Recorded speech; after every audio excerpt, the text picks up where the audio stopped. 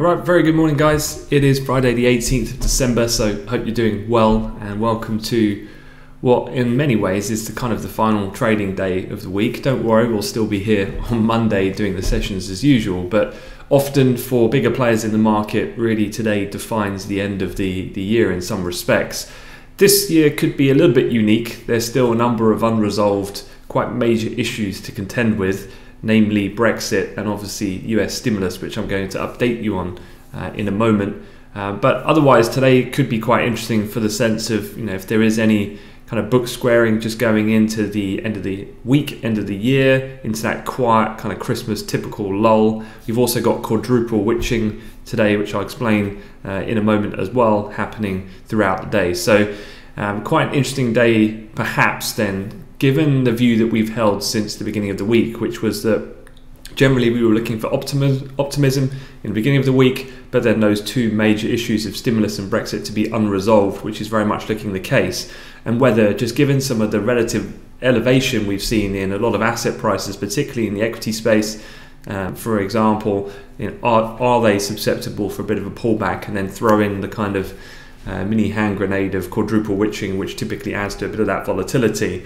And are we going to see a little bit of a move today, perhaps to the downside? Yet to be seen. But let me get up to speed. What's been going on overnight? The close on Wall Street was marginally positive, up roughly around 0.5 to 0.6% across the major three indices. Not too much really to speak of in the Asia Pacific session. Sentiment a little bit dented. Donald Trump again coming out with some final departing blows on China. The US preparing to blacklist Semiconductor Manufacturing International Corp and dozens of other Chinese companies, according to people familiar with the matter. That was a Reuters exclusive overnight. And then in terms of the final kind of major central bank decision coming out of the Bank of Japan, all very much as expected. They maintained their main policy settings and they extended their virus program by 6 months, saying it would take more action without hesitation if it was required. So quite similar to generally the tone we've heard from the likes of the Fed and Bank of England this week. So as we stand this morning, the dollar moved a little higher in terms of the overnight session. I don't think that's too untoward, given the fact that the dollar saw a decent move and pretty consistent move to the downside yesterday. I mean, the Dixie trading below 90 at the moment. So that theme of dollar weakness, it has been consistent. And as such then, it has given a little bit of support to the major pairs, albeit they're still marginally lower. For euro dollar in the top left, we're just at a level of kind of relative support at the moment, looking at the euro futures here. So this would be a level to keep an eye on as we go through the rest of the session. This was the high in which we moved up to in yesterday morning. We broke through that, acted as a support, and has done again so late in the Asian session before this latest bounce. So that would be the first area I'd be looking at, with the kind of range then formed around that 123, which was last night's high for the euro, with some of that ongoing dollar weakness. But the bigger move, I guess, is sterling underperformance. When you're looking at the currency market, at least, I've just marked this up here. You might have seen in the Amplified Discord chat, we were talking about it last night. I think it was around 6:30 or so. I was putting in a few comments about a Brexit comment, and that kind of leads us up to where we are at the moment. But as you can see, euro dollar's down about 10, the cable's down about 33 pips at the moment this morning, and coming off those highs. This was one of the main things that we were talking about in the live room yesterday, was that the pound has seen a pretty incredible run, and obviously on the daily continuation, we're set to close above an area really which we haven't managed to really get our head above, which is around that 135 throughout, going back all the way to this time last year, which puts us at kind of a multi-year high. Now a lot of that has been buoyed by the weakness of the dollar, but also anticipation of a Brexit deal. But what it does mean then ultimately is that the pound could well be susceptible to, given its move higher we've had throughout the week, to flash moves lower, as a byproduct of the fact that the move has been quite stretched as far as this week is concerned, i.e. kind of overbought in that sense. So it'd be something to be mindful of. I definitely don't anticipate a deal happening today. And if you look at the comments this morning, I think it really sets the stall of where we're at the moment, which is what we'll talk about. So Prime Minister Boris Johnson has come out and said trade talks with the EU are in a serious situation after a call with the EU. Essentially, what this is revolving around is he warned that a deal would be impossible unless the bloc softens its demand over fisheries. Also, the FT separately reported Brussels' 750 billion European Recovery Fund has become a sticking point, as Johnson has warned that EU-level spending should not be exempt from state aid restrictions in any agreement. So this kind of competitive level playing field. So as much as progress that we seemingly made on these 3 points, two of them have just reared their head again. And meanwhile, talks are continuing in Brussels today. Officials cautiously predicting a deal in the coming days. This does put quite a lot of emphasis on monitoring the weekend's news. I would be anticipating at this point no deal, and so in terms of not in its entirety, but no deal being struck on Sunday, which some have penciled in, and that means then just be mindful of any potential gap down that we might see at the reopening of trade on Sunday night for sterling. The Cabinet Office Minister in the UK, Michael Gove, you might have seen in the House of Lords Committee conversation yesterday, said that negotiations could even continue after Christmas. He said the EU could provisionally apply an agreement, or any agreement that would come about, allowing it to delay getting the European Parliament approval until the 2021.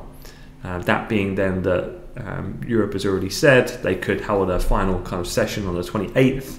So for me, the writing was on the wall. This is going right down to the wire, which was going to be 28th, 29th, 30th. So I guess I'll be seeing you between Christmas and the New Year at this point. But from a pound perspective, today it could add as a bit of a drag, a headwind, just given that positioning, generally quite elevated in cable. I guess the saving grace there is dollar weakness, which is the overriding theme here in the global currency market at the moment, which can offset that to a certain degree. So if cable does hold up, then there probably would be what I'd call a moderate gap down potentially if there's no deal struck on Sunday. I wouldn't be looking for massive, given that I don't think it would be wholly surprising if that does end up being the case. That does put pressure on though on sterling, and we were talking about this yesterday on the longer, higher time frame chart. As much as we might have grinded it up toward 137, that's understandable given what we're seeing. But if we do get down to, say, post-Christmas, down to the 27th, 28th, 29th, 30th, these types of dates, I would expect then the pressure to ratchet up and pretty significant headwinds then for the pound to maybe just push us back down before then inevitably either they commit to then still talking in 2021 in whatever shape or form, or they get a deal done and then we get that mild relief rally. So there's a little bit of a ebb and flow to the movement I'd anticipate going forward. More tweets and rumours I'm sure to look out for today, but I would say relatively downbeat. The other thing then is US stimulus. This hasn't really come to fruition. This has been ongoing. We were at the same place this time last week. Congressional leaders are working through the final sticking points on the coronavirus relief deal, although the agreement probably won't come in time for both chambers to vote by today. And that means the federal government could shut down briefly over the weekend if senators object to temporary funding while these negotiations continue. Senate Majority Leader Mitch McConnell said it will probably require work over the weekend to get it through Congress. So much like the conversation and timings I've just said about Brexit, and much like the historical sense of what I've seen over the years, I would think this has still got a little bit of time to drag this out in toward then more towards the new year, just before, and then I'm sure they'll cut a deal. But a temporary federal government shutdown over a couple of days is probably not the most unusual thing, and neither would I see it as in itself particularly damaging to markets. I guess the only thing that is damaging to markets is this idea that ultimately equity markets are still elevated right now, and if you're looking at things like the S&P, for example, if I just bring that up on a daily, we are still pretty much at record all-time high levels. So, for this market to just take a bit off the top, just given the reasons that I've just said, a lot of this is building in the conclusion of some of these top-level macro themes which remain unresolved. And then you've got market index futures and options and single stock futures and option expirations today, which is quadruple witching, which happens 4 times a year and typically can add to some intraday volatility. Well then, if we had a bit of a pullback back down towards 3,700 here, or if we were looking on this time frame, would be around this level of the highs and lows. You can see we've already come back down, had a test of it late in the Asia session, we've had a bit of a bounce up to pivot. It'll be quite a key level, I'd say, if we do see downside pressure to have a look at. You can see these highs are getting a little bit more shallow now, having got up to yesterday resistance and that double top around the daily R2. Any breakdown here, probably looking at the 91.75 level and then down towards 82.5 if that were to materialize. Any significant dips, once again, I think if they are significant, they just get bought into at this point. So definitely not calling for a persistent sell-off.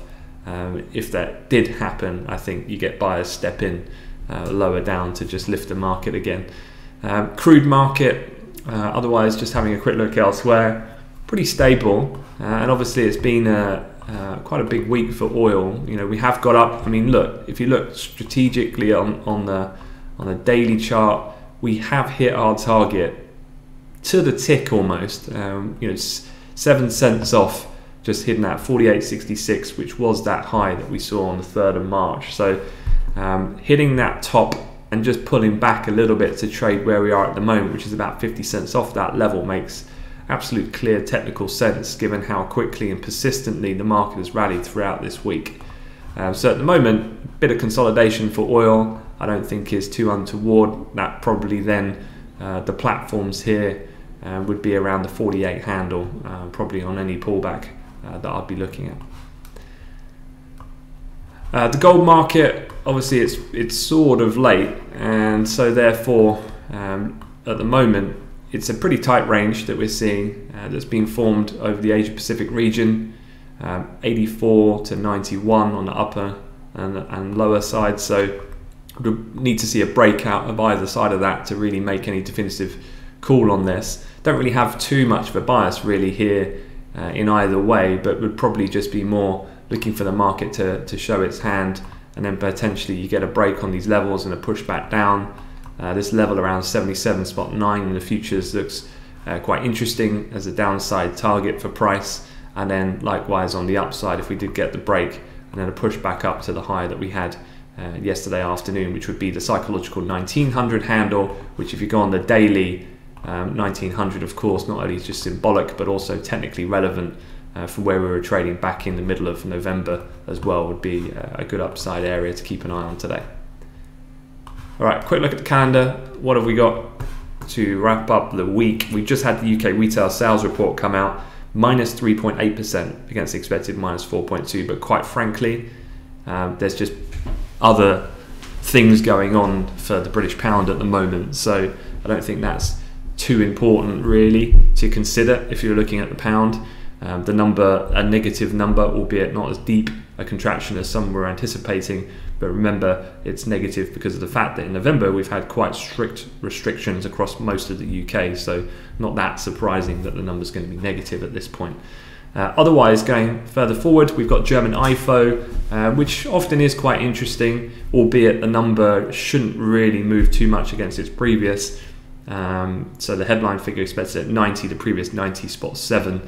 This, as a reminder, is the kind of German company's outlook for current and 6-month outlook of what they see for economic conditions, and could be quite interesting, I guess, perhaps timing of the survey, but any downside surprise given the fact that Germany has just a few days ago moved into a stricter form of lockdown going forward through till the 10th of January of 2021. And whether or not that's going to impact companies' perceptions and pessimism is going to grow, we'll find out shortly. Otherwise, into the rest of the day, it's pretty quiet. There is no major US data, so all the more reason I think that it's going to be very much a sentiment-driven day upon, can the markets stay up on the premise of still the belief that, look, no need to panic just yet, there's still time to run to get this stimulus deal done, or do we just see this kind of just rollover of the markets going into the weekend? It's a possibility. And then, as I said, you've got all the expirations happening throughout the day. So just a quick recap for the guys. I know you're mainly trading things like the DAX, so midday, and then the E-mini S&P, Nasdaq, Dow. That's all going to happen at the market open. All right, that is it, guys. Not much more for me to add, so going to let you get on, and I'll see you in the live chat room on Amplify Live. Have a great weekend and a good session ahead.